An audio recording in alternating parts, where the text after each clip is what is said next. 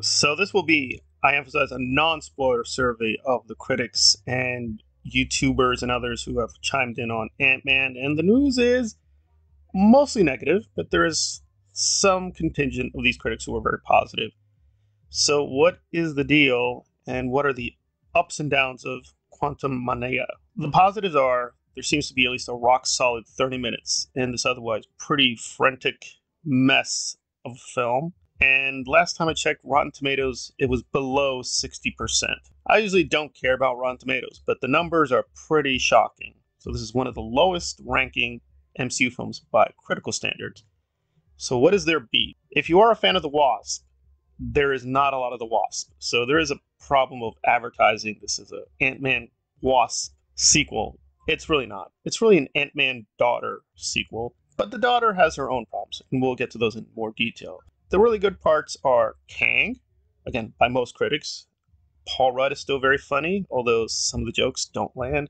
But some critics are divided. They think the first part is really good, but the second part is really weak.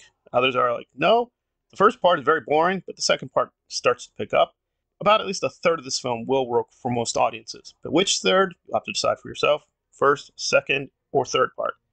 And the trailer is very misleading that we spend a lot of time, quote, in the real world. No, they get to the quantum realm very quickly. But that may have been damaging to the film. So what exactly is the issue? I guess it's that there is a conflict between the daughter and Paul Rudd, but they don't really spell it out. And if you know my channel, I've been very, very severe and critical towards Endgame and Infinity War. I think they're a bunch of pieces of garbage, but I do recognize they had some good elements. The one good thing I did like about Endgame was, paradoxically, was Ant-Man and his relationship to his daughter, which I thought was very sincere. It was very well done. I liked the actress who played the daughter, and I liked how Ant-Man was very organically alienated from being away so long. Unfortunately, they took all that character growth and decided to just throw it away, and we're getting a very radically retconned new daughter, and she seems to want to help a revolution in the quantum realm for no reason. She just wants to help them. And although the trailer seems to show she's going to struggle and have a lot of battles and a lot of fights, and I usually avoid this term, but there's probably no way around it. I think 99% of the time don't say this, but yeah, she's basically a Mary Sue character. Really, nothing really happens to her. They make it seem as if she's really in danger. There's not a lot of danger. Again, this is non-spoiler, so I won't get into it, but yeah, they make it seem as if there's a lot of things at stake. Not really. This is what it is. It's a fluffy, silly, fun sci-fi epic. If that's what you want, that's what you're going to get. A lot of the jokes don't work. Some of them will. MODOK is basically a kind of Jar Jar character. They just make fun of him. If that works for you, you'll like that.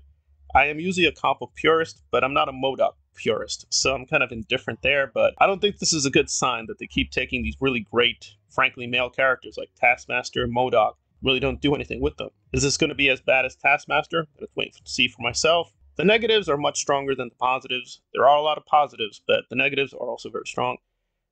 Also along the positives are, they are giving you a lot of visual splendor, but it is very derivative of Star Wars and Dune. So this feels a little light in terms of what it's supposed to be about.